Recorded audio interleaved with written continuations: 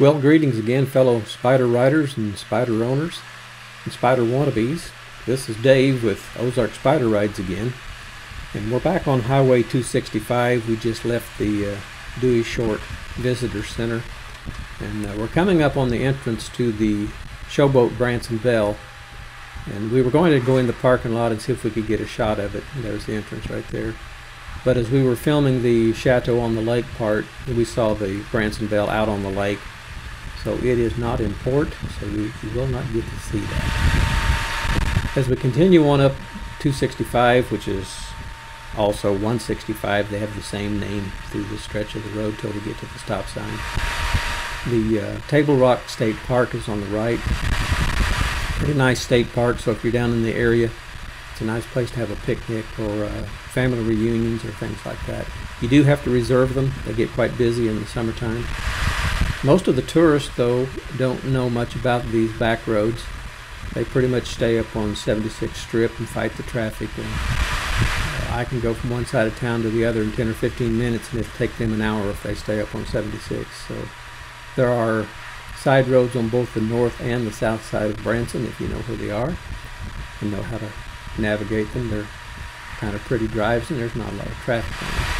So I'm going to stop narrating for a little while until we get up to the stop sign and get closer to Point Lookout.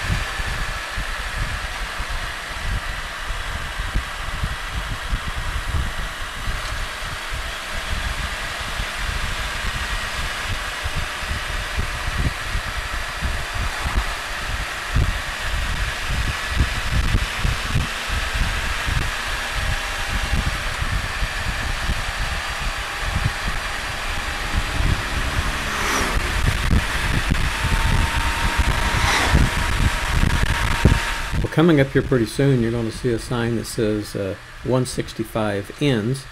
Well, it doesn't. We're just coming to a stop sign. Highway 265 branches off to the right, and we're going to go straight ahead, which is actually still 165. And this will take us to Point Lookout.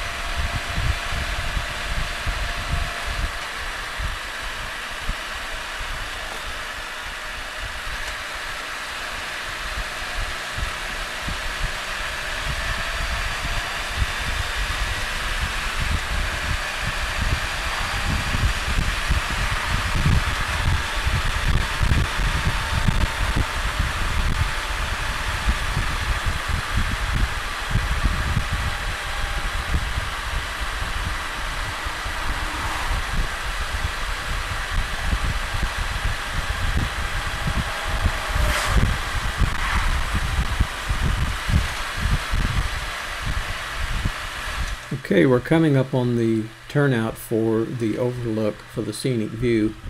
And here again, the tourists don't know about this. The tour buses do not come up here, so it's rarely ever crowded up here. But we're about 400 feet above the riverbed. And so I left the helmet camera on, the GoPro's mounted on my helmet, and I walk out here, and it's a pretty nice view. You can look out over the entire city of Branson. You can see the river down below. And the sun cooperates a little bit, and as we get to the very end of the video, the clouds actually move out enough that that distance shot of the dam that you're looking at becomes more visible. And if you'll look way back on the horizon to the right, just before that hill, that's the chateau on the lake. So that's how far away we've come. So we're getting real close to the end of the video. I just want to thank everybody for your comments and for the feedback. It seems that the helmet cam turns out to be a much more pleasing angle. I think I like it myself.